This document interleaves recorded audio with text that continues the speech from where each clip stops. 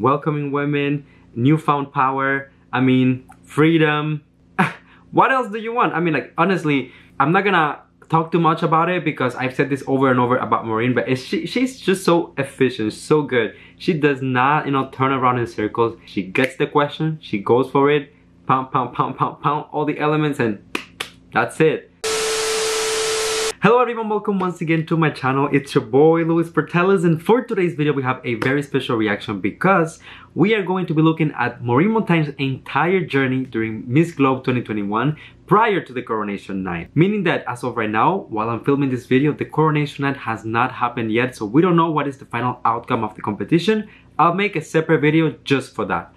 But for this one in particular, I wanted to sit down and have an open conversation with you guys to know, how do you feel so far about her entire journey, everything that she did? We're gonna be talking about swimsuit, we're gonna be talking about head-to-head challenge, we're gonna talk about national costume, final gown, we're gonna touch on her Q&A as well, and I'll give you my general impression of the entire thing and the chances that Maureen has of making it to the finale. Since we have a few videos to cover, I will not extend myself too much during the intro. The only thing that I'm gonna ask from you is that if you enjoyed this reaction and commentary, don't forget to leave a like so that my video gets recommended to more people. Subscribe to my channel for more videos like this one almost every single day. And last but not least, let me know in the comment section if you agree with my comments, my reaction. What do you think about Maureen's performance? And most importantly, do you think that she can actually get the crown of Miss Globe? Alright my friends, so without further ado, let's get into today's reaction. I really hope that you enjoy it. Be strong.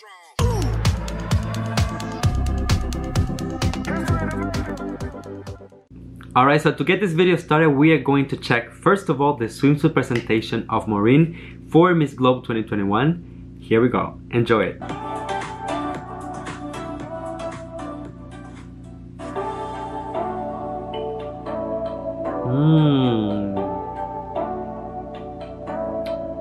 The twirl.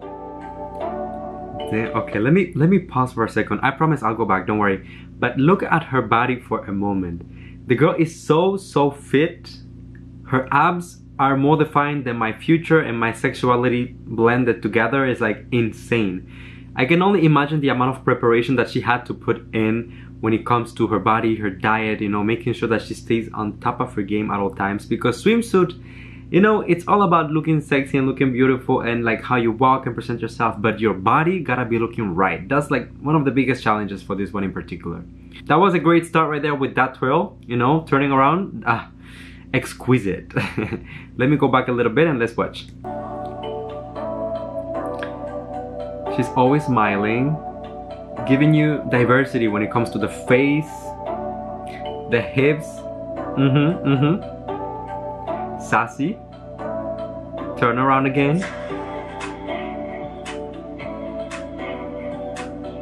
Yes. Okay, Maureen. Looking back a little bit. I love that. Miss Philippines. Oh, time for the scores. Let me see. If I remember, she got like an almost perfect score. 5, 5, Ooh. 5, 5, and the 4. We already know that girl with the 4, she was jealous. Oh. Just look at her face. She was like, Just kidding. I don't know. Maybe, I don't know. It's like a personal preference for the judge. I personally feel very good about Maureen's entire swimsuit presentation. And as a matter of fact, she got the 2nd position for the entire challenge of swimsuit. So that's already remarkable. The only thing is that I would have loved to know what was it that the judge that gave her a 4 was looking for that, you know, pushed her to take a point away from Maureen. But you know what? Let's not dwell on that. She still did an amazing job, so... Now we're going to be watching her head-to-head challenge. This one should be interesting because we already know that Maureen has amazing, remarkable communication skills. So let's see how she does, and I'll give you my comments as we go. Chikeme and good evening everyone. My name is Maureen Montagne, representing the Philippines. Hi, Miss Philippines. Kindly pick a question. Thank you. And this is your question. What are the advantages and disadvantages to today's youth using technology? I think that social media and technology is a blessing for our generation. Now, more than ever, we have access to education and information.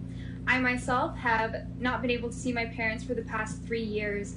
and technology has been able to connect me with my family. So for me, it's inevitable, and it's very, very important to be used properly. Of course, anything in excess has to be monitored, but I do believe that technology has been such a blessing for all of us, especially during the pandemic. Thank you so much, Miss Philippines. Amazing. Another question that I feel like I've already heard at some point, maybe during Binibining Pilipinas or something similar, but I was watching on Instagram, and actually the page of Titas of Pageantry shared a video of the Miss Globe CEO, owner, national director, whatever you call it, saying that they're looking for a social media girl, someone who a big, heavy presence on social media, who will be able to, you know, bring value to the brand, spread the word, and ultimately give more visibility to the brand. And what I've noticed so far is that a lot of the questions and the things that they throw at the girls have to do with social media. So if you are not following Maureen yet, please go ahead and follow her, because this is a decisive factor on whether she makes it or not. But going to her delivery, I feel like this was a perfectly, logical answer. Makes sense. She is excellent at justifying every single thing that she says. And you know, to be honest, it's one of those questions that it doesn't matter how you answer, whether you're for social media or against it. What really matters is how you justify it, and to make sure that people understand where you're coming from. And that she always delivers on that level. So amazing. Nothing to criticize. And this is the second part of the competition, which the girls will be competing. Miss Mexico, kindly pick the country that will ask you a question. Miss Philippines. Hola, Miss Mexico. Hola, oi, Latina. My question for you is, what is your greatest achievement, and why are you proud of it? Please pick the country that will ask you the question. Miss Guyana.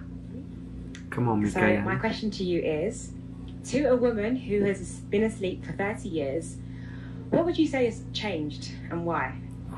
That's a good one. Well, I would congratulate our Sleeping Beauty for waking up, and I would say welcome Sana to the all new world. fresh. Women here are powerful, we are strong, and we have a voice. And now it's your time to chase your dreams. We can make a difference in this world, and I hope you enjoy your newfound power.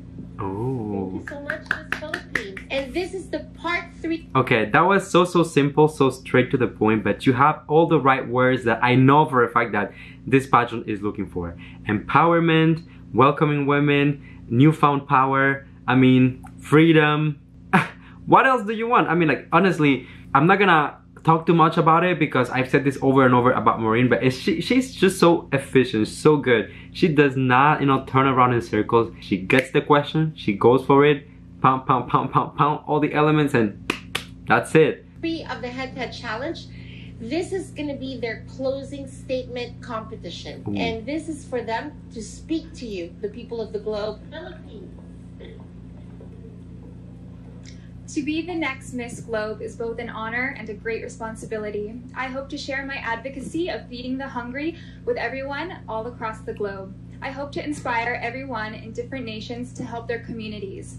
Our micro actions can have macro, real-world effects, and I really hope to share all of my soul and energy with you all. So thank you so much, and don't forget to vote on the official The Miss Globe website for Miss Philippines. Thank you. Thank you. She did an incredible job at summarizing everything that she stands for, everything that she wants the public to remember, and how to help her on her journey. So, once again, this is one of those scenarios where I'm just left here like I don't have anything negative to say. From the delivery to the choice of vocabulary to the attitude, everything is on point for Maureen. So, and just to support all of my comments, all of my critiques, let me tell you, Maureen actually made it to the top 9 of this particular challenge, which in my opinion, out of the amount of girls that are within this pageant, it's a huge achievement. So that's amazing. This was actually the head-to-head challenge, and actually the next thing that I wanted to talk about was the Q&A section. However, I did make a separate video just about Q&A, so if you guys really want to know my comments, you can go and watch that video in details. However, I will tell you that Maureen was extremely conversational. That was the word that I used to describe the entire thing, in the sense that she was able to answer every single one of the questions in such a simple way that it almost felt like a conversation. She was giving us a lot of sauces, but in a way that you would almost feel as if you were talking to a friend. So that was another achievement for her. Now we're gonna be checking out her national costume. So let's see what she brought to the table. Stunning. This is beautiful. Wow.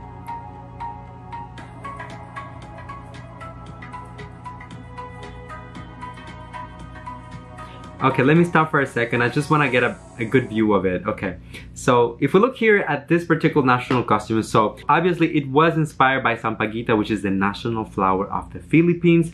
Such a beautiful execution, in the sense that I definitely get the reference, especially with this, you know, back part that she has that clearly is the flower. But when you look at the costume itself, what she is wearing, like the headpiece and the actual swimsuit-ish thing that she's wearing, girl, the amount of detail, I can only imagine how long it took to make this piece. And on top of that, you know, it's very on brand. What she's wearing, it has this undertone of green, which, you know, fits the theme of the flower. The boots, I love that they're white and also, once again, contrast with the flower itself. And that it all feels so polished. Because sometimes when we're watching national costumes, if it's a little bit too costumey, it can get, you know, a little clumsy sometimes, in the sense that things sometimes look like they might fall apart. Sometimes they even do fall apart. But this one in particular, I feel like Maureen can really move, can really do her thing, walk on the stage and all, without having to worry. And that adds a layer of confidence. You can see how beautiful her smile is.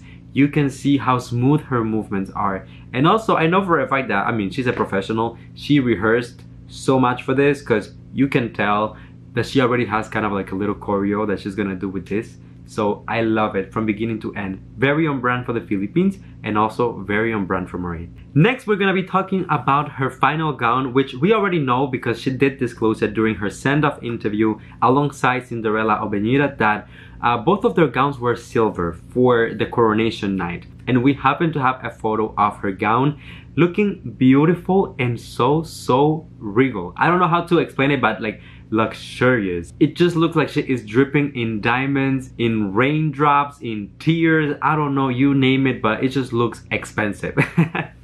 And on top of that, you know, Maureen has a very timeless beauty, in the sense like she has very, you know, classic facial features, a very fierce look, and the way that she styles her hair, her makeup, when you put it all together with this gown in particular, I feel like it's just exquisite. There's no other way to describe it. This gown was designed by Luis Panlin, and he did share a video on TikTok where he gave us, you know, a preview of the gown, even Maureen trying it and, you know, kind of like going through her fittings. Amazing. I cannot wait to see this gown on the final stage of Miss Globe. So far, I believe that this is going to be really a shocker. And now, you guys, right before we end the video, I wanted just to talk to you guys a little bit about my expectations for Maureen going up. About my expectations for Maureen going into the Coronation Night. To be honest, I feel like so far she has been so consistent, and this is not to sound biased. This is not for you guys to think that I'm just trying to, you know, please everyone. No, I believe that definitely Maureen has done an extremely good job during Miss Globe 2021. I could easily see her snatching that crown, but once again, we all know that it depends how Coronation Nights go. But when you think of all of the challenges so far, she did very well in most of them. For a few of them, she was within the top 2. She was within the top 9 for head-to-head challenge. She did so well during Q&A as well. Swimsuit, she was one of the highlights, almost a perfect score. So I really have no complaints. In my opinion, and I actually selected a video to summarize the entire thing and just kind of like let you go with that particular video. As soon as I landed here at the airport, I felt like I came home. Everyone here has a quiet charm to them. They're so kind. When you walk around, people say hello. And coming from the Philippines, we take our hospitality very seriously. And I'm so happy to see it's the same here in Albania.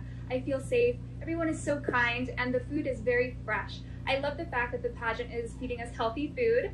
So thank you so much to the Miss Globe org, and I can't wait to explore more. There are lots of ancient ruins here, so much history, and I can't wait to explore with the rest of my Miss Globe sisters.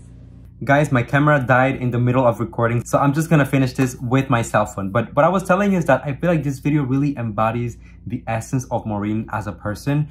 First of all, she looked amazing, and this is something that you can always get from Maureen. It's consistent all the times. The looks are perfect.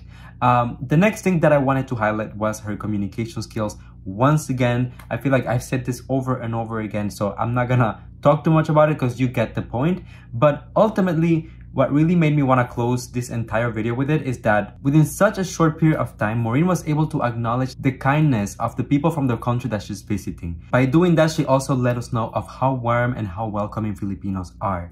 She gave props to the organization for taking care of the girls, serving healthy food, and last but not least, she also promoted the tourism of the country. I mean, everything in such a short period of time. Where I'm trying to go with this is that on the important challenges where Maureen had to present herself physically, she always showed up. When it was required from her to speak, she was able to deliver. She was able to deliver amazing answers and great speeches. And when it was expected from her that she gave us personality, relatability, that's exactly what she was able to pretend. So in my opinion, Maureen has a great chance of winning the entire competition and take back the crown to the Philippines. And you know what? And if that doesn't occur because of something going down during coronation, I expect her to be at least within the top 3. So that's pretty much it, my reaction for her entire performance so far prior to Coronation Night. In the comment section, please let me know if you agree with my comments, my feedback, all of that. But most importantly, I want to hear what you have to say. What do you think about Maureen's performance? And do you think that she will win the crown? If so, who will be the top 2 and 3 in your personal opinion? While you're at it, in the comment section, don't forget to leave a like on my videos that it gets recommended to more people. Subscribe to my channel for more videos like this one almost every single day. And last but not least, come here and give me a hug. That's a bit solution on this channel. You know that I love you, that I appreciate you. Thank you for coming and spending a few moments out of your day here with me. And until I see you next time, please stay safe, be kind to one another, sending you all my love, all my kisses. And I'll see you on the next one. Bye, everyone.